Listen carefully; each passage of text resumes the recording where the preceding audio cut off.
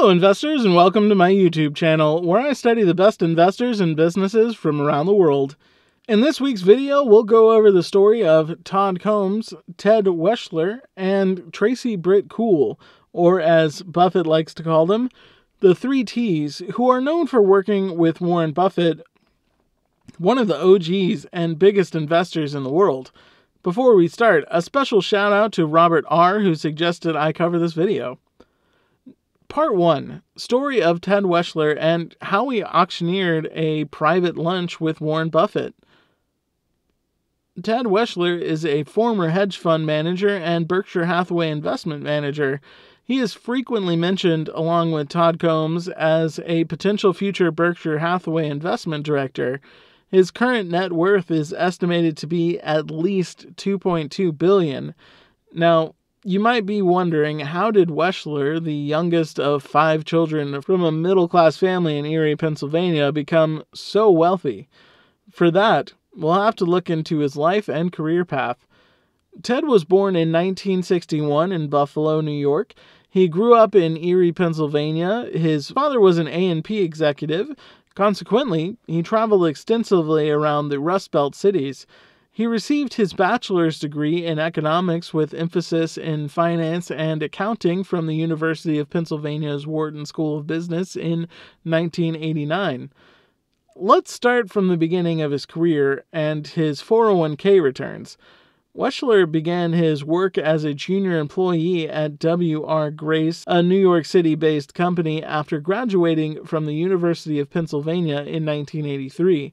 He started maximizing his contribution to the Grace 401k plan a year after joining, when he was initially eligible to contribute. His account had grown to $70,384 by the time that he left in late 1989. Of this, $34,353 came with him. $12,328 came from Grace's matching funds, and the rest came from investment profits. That's $70,384 has risen to $221.6 million by the end of 2018.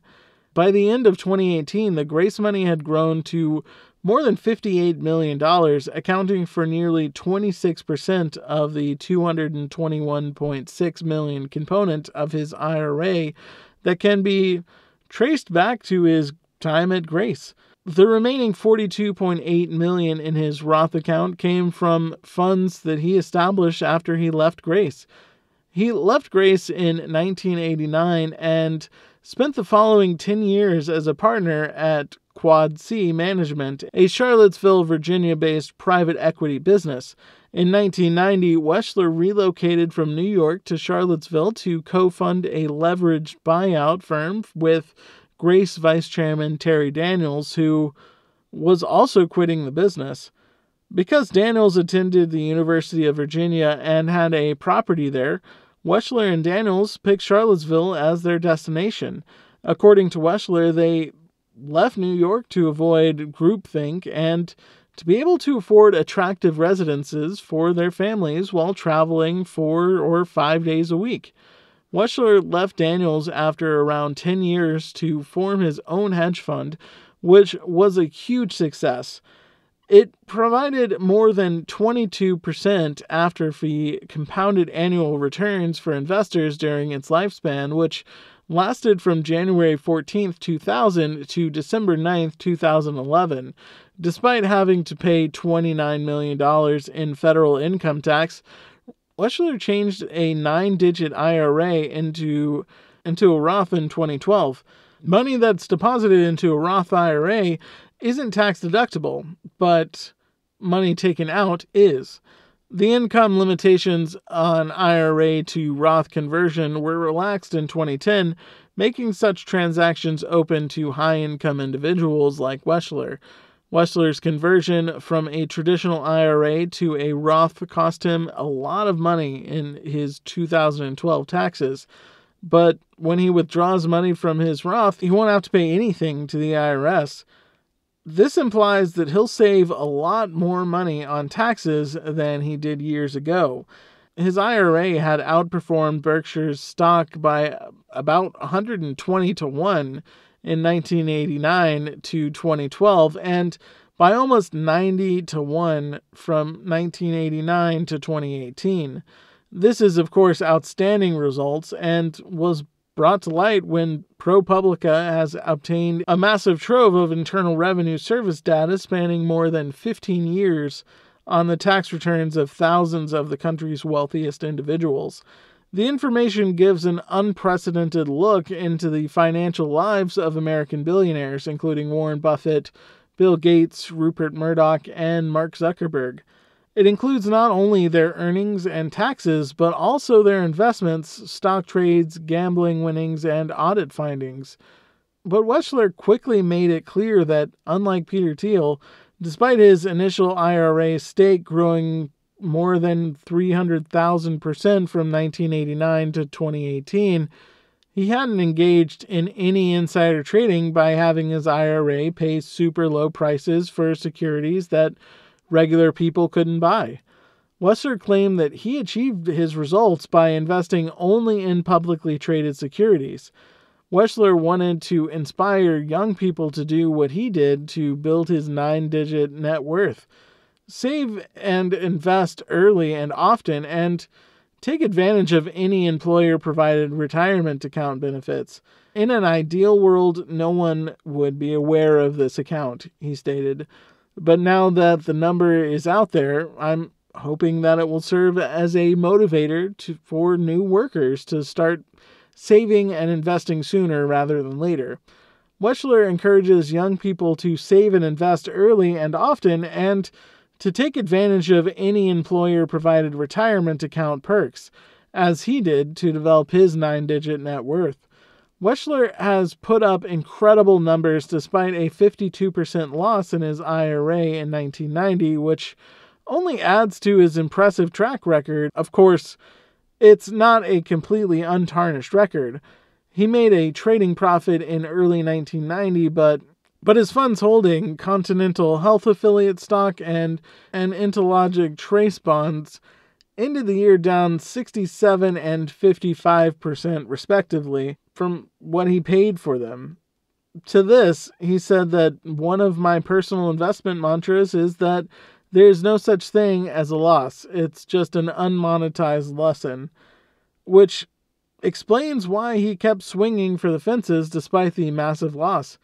Now, here's the interesting story of Ted meeting Warren Buffett and how he got to work with him.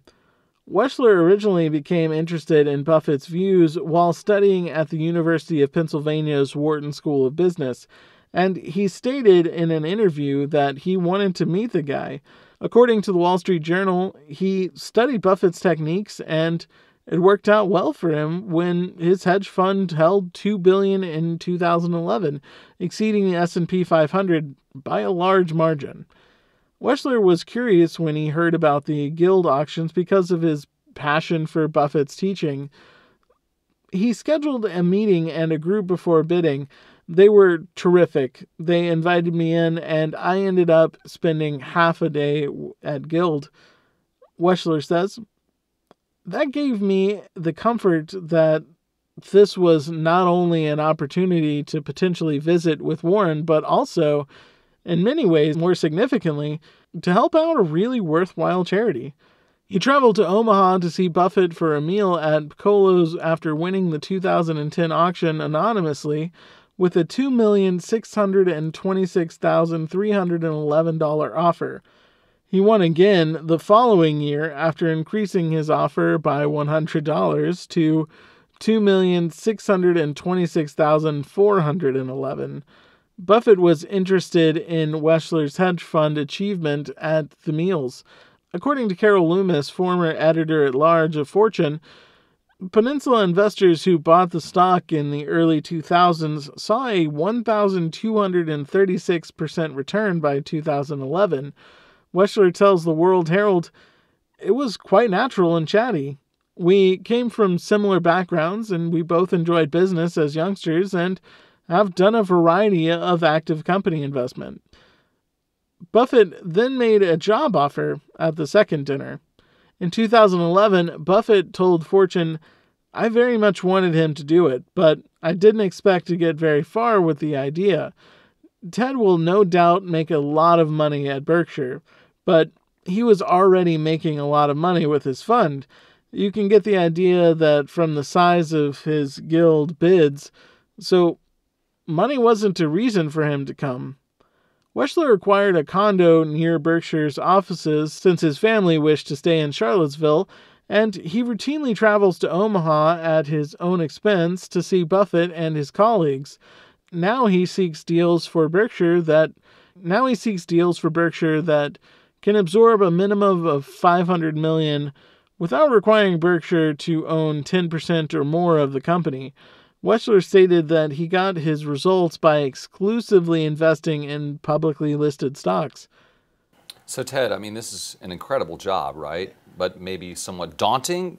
You're managing money for and with Warren Buffett. What's that like? That's terrific. In many ways, it doesn't change much from my prior world where I ran a fund, and I've always been kind of a one-man band analytically, and kind of our day job is reading, and I spend the vast majority of my day reading. I try to make about half of that reading random, things like newspapers and trade periodicals, but to be able to do that in an environment like Berkshire and be able to learn by osmosis, by being able to compare notes with Warren. We get together for lunch every Monday, the three of us, and Tracy, if she's in town, she'll join us. And to compare notes on all sorts of things. And it's mainly Berkshire culture and things that have happened over Warren's investing life. It's very special.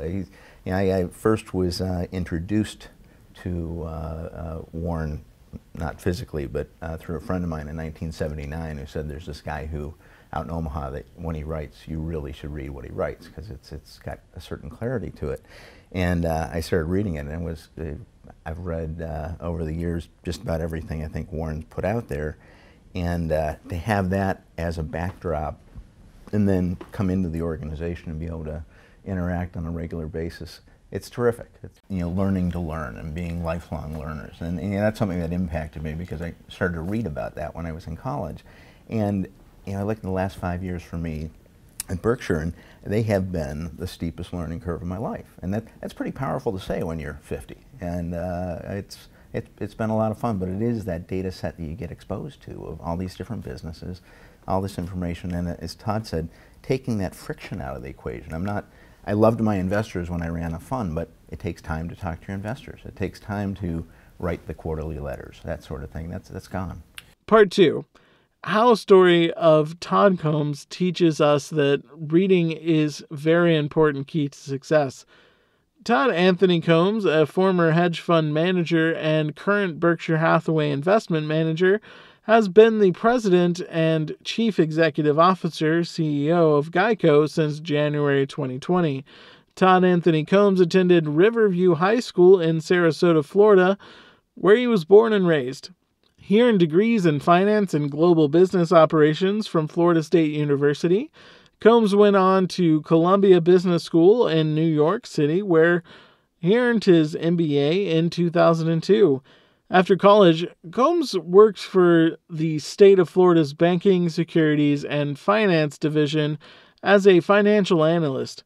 He worked as a price analyst for Progressive Insurance from 1996 to 2000, and as an insurance analyst at Keefe, Bruyette & Woods from 2000 to 2002. Combs worked for Copper Arc Capital, a hedge fund founded by Scott M. Ciparelli from 2003 to 2005.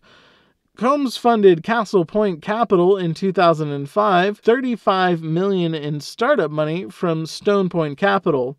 According to an investor, he worked as chief executive officer and director of the Greenwich CT-based hedge fund until 2010, during which time the returns totaled 34%. The Wall Street Journal reported in October 2010 that Buffett has chosen Combs to succeed him as Berkshire Hathaway's chief investment officer. In September 2016, Combs was appointed to the board of directors of J.P. Morgan Chase, bringing Berkshire's financial services connections to the top 3 banks in the United States. Combs was named the next CEO of Berkshire Holding Geico on December 23, 2019. He will continue to work for Berkshire Hathaway as a portfolio manager. Here's a story about how he met Buffett. In a Columbia University investment class, he was one of 165 students. I still remember it like it was yesterday, recalls Combs, who didn't meet Buffett that day. One of the students inquired about what he might do right now to prepare for a future in investment. Buffett paused for a moment before reaching for a stack of reports, trade papers, and other documents that he had brought with him. "Read 500 pages like this every day," said Buffett. "That's how knowledge works. It builds up, like compound interest.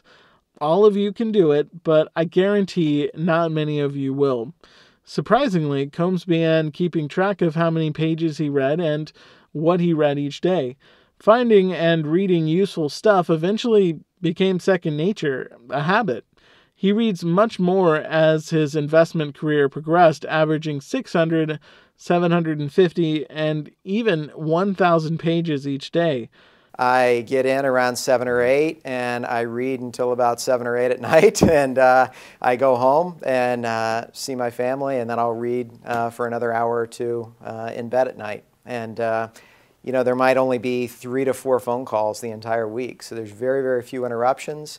I have a great assistant who knows everything that I read, and she kind of provides everything, and there's a back and forth between us where I'll mark it up and give it back to her, and we have a system for filing and so forth. But it's literally just reading about 12 hours a day of everything I just mentioned. Combs recognized that Buffett's approach worked, providing him with additional knowledge that aided him in his core duty, which was to find the truth about possible investments. Combs worked as a bank regulator and in Progressive Insurance pricing department after graduation, and 5 years later, he founded Castle Point Capital, a private investment company in Greenwich, Connecticut. His journey to Omaha began when he met an Australian money manager who was traveling to California to see Charlie Munger, Berkshire Hathaway's vice chairman and a close friend of Buffett's. "I'd like to meet Charlie someday," Combs recalls, thinking. Soon later, Combs was on his way to California and contacted Munger's office, estimating that meeting Munger would be very improbable. Munger surprised him by inviting him to breakfast at the California Club. "I was afraid," said Combs. He'd been to 2 of Berkshire's annual shareholder meetings in Omaha and knew Munger was known for his frank judgments of people and companies. "However, we really clicked," Combs remarked. "He's the kindest, gentlest man I've ever met." Munger volunteered to meet up with them again after they chatted for hours. Combs made plans to return to California right away. "I honestly think Warren would want to meet you," Munger eventually informed him. Combs, of course, required no convincing, and he was welcomed to Buffett's office in the fall of 2010. He came at 10 a.m., met and spoke with folks, then proceeded to Piccolo's restaurant with Buffett for a 2-hour lunch before returning to the office. "All we did was chat and speak and talk," Combs recalled. "I'll remember that for the rest of my life." You don't need to be a rocket scientist to recognize that you've met someone exceptional. It's difficult to put into words. Ted Weschler and Todd Combs, who were recently promoted to Berkshire Hathaway's billion-dollar stock pickers, are becoming increasingly important to Warren Buffett's empire future. According to CNBC's Berkshire Hathaway portfolio tracker, Weschler 59 and Combs 51 are projected to take over part of the massive company's investment portfolio, which is worth more than $750 billion in common stock. Buffett eventually began discussing his plans to recruit a money manager, and Combs began to consider another person he could propose, but Buffett, on the other hand, had a different plan. "Well, I believe we're kind of thinking of you," he remarked. To say I was surprised is an understatement, according to Combs. Buffett discussed remuneration and advised that they both consider the offer. Combs came home and discussed the position in Omaha with his wife April before accepting Buffett's offer. Well, it's a once-in-a-lifetime opportunity. I echo everything Ted said. I get asked a lot how my life has changed from before to after, and absent moving to Omaha in terms of performing the investing function day to day, very little has actually changed, except the removal of some friction in terms of the fact that you don't have monthly reporting and LPs, and we have the benefit of permanent capital and so forth. But I met Warren, to go back to the first part of your question, through Charlie. And I called Charlie up just randomly, and I had always wanted to meet him. I had been out to a few meetings, and I called Charlie up, and we hit it off. We had breakfast for 3 or 4 hours, and luckily he called me a couple weeks later, and we continued discussions, and this kind of went back and forth for over the period of a couple months. Number 3, story of Britt Cool, how hard work pays off. Tracy Britt Cool had a normal childhood, assisting her parents with the farm. I had my own farmer's market stall when I was approximately 10 years old, Cool explains. When she turned her farmer's market stall into a profitable venture, she immediately realized that she had a knack for business. She was the one who employed her friends, determined their pay, and set the pricing of fruits and vegetables. Cool grew up in Manhattan, Kansas on her family's farm, and she has attributed her work ethic and her character to this upbringing, saying, "Every minute that I had to work on the farm, I hated it, but it actually shaped my dedication, my work ethic, and the way that I follow through on the commitments that I have made." But with that early exposure to commerce, she helped manage the wholesale and retail sides of the family farm.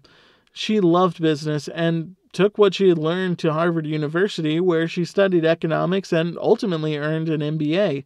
At Harvard, Cool and her fellow Harvard undergrad, Teresa Hisayo, founded Smart Women Securities in 2006. It wasn't the first investment organization at the university, but it was arguably the first to cater to students with no experience. Cool and Hisayo said many women who didn't have much financial knowledge were uneasy about joining groups of students who'd been investing for years. After she graduated from college, in her class of 900 at Harvard Business School, Cool was one of the only 8 to come straight from undergrad. 8 of us who were crazy enough not to work before pursuing an MBA and who would be competing for jobs with people older and more experienced upon graduation.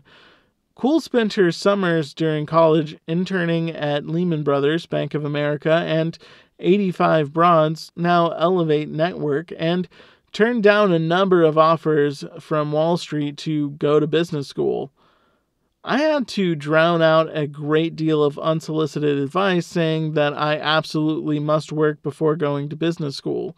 Cool said in the Lean In post, "I knew my MBA would make me a better investor and allow me to accomplish more once I entered the working world."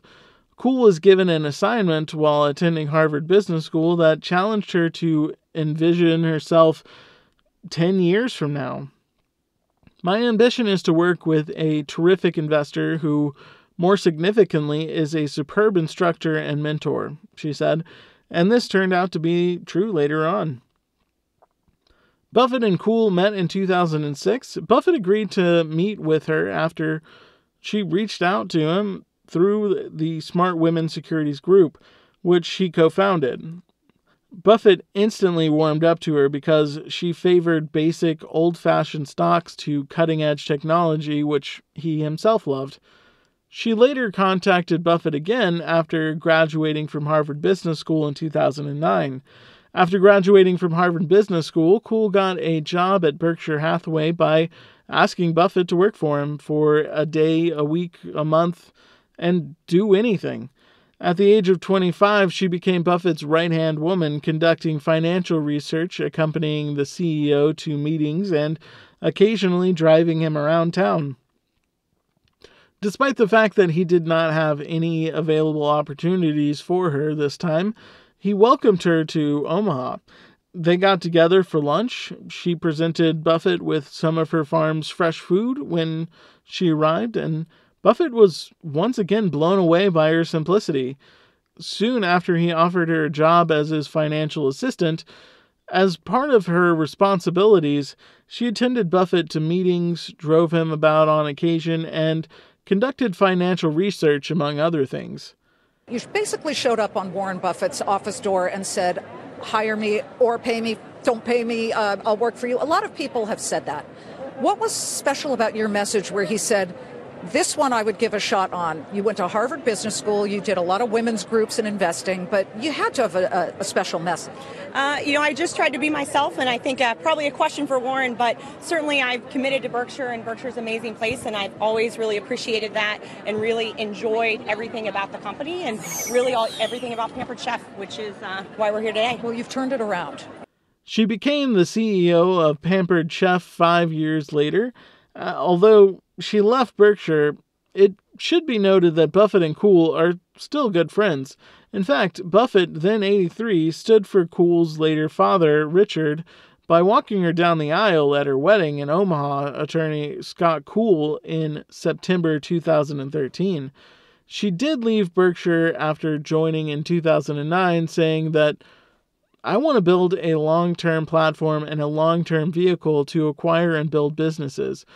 There are companies that I think there's a lot of value in helping them get to the next level, but they're too small for Berkshire.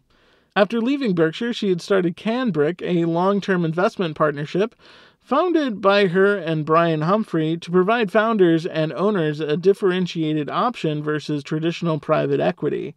Their first company purchase was 31 Gifts, which they bought in 2020. In their annual letter, they have said that based on our research and personal experience, we believe the combination of purpose, people, and performance drives results. This three-legged stool is rarer than the four-leaf clover. Most companies only focus on one or two areas, and few deliver on all three. With a trove of experience and wisdom, I'm excited to see where she takes CanBrick. I'd been at Berkshire about 5 years, working with companies, and ultimately decided that I wanted to go get operating experience. From the investment side of the business, that's pretty atypical. Most people stay on investing, but ultimately I think that there's a lot of value to be created in companies on the operating side going forward, and so I wanted to actually go and do that myself. So I went to Warren, about 5 years ago and said, I'm ready to take a more sort of hands-on operating role. I've been running Pampered Chef, or advising Pampered Chef for about a year at that point, and said, I think this would be a great platform. It's a strong business, but it has the opportunity to really be reinvented for today's customer. And I felt like I brought a skill set and experience and also a perspective that was fairly fresh in this space of how we wanted to transform the business and what we thought was possible. Let's ask you one last thing, because Warren Buffett is famously hands-off when it comes to the companies in his portfolio, but the companies that you eventually own, do you expect to be more hands-on in working with them? Yes, I do, because I think there's a real opportunity going forward. Like, this intersection between investing and operating, I think, is really powerful, and I want to be an entrepreneurial business builder to really partner with management teams and to bring best practices. What I've created are sort of business systems that can be applied across businesses that really help them take them to the next level, and I think there's a real value in that, and from the managements and the owners that I've talked to, there's a real interest in that as well, where they want to find someone who can help them because they want to grow their business and be really successful as well. So my hope is to find companies that are excited by that and want to partner with me to help sort of support that. Thanks again to Robert R., who suggested I cover this video. Thank you for watching this video entirely to the end. Nothing helps me out more than y'all sticking it out to the end. Please consider subscribing to my channel if you haven't already done so. Also, if you enjoyed this video, please like this video and subscribe to my channel so that I can continue to make videos like this for you to enjoy.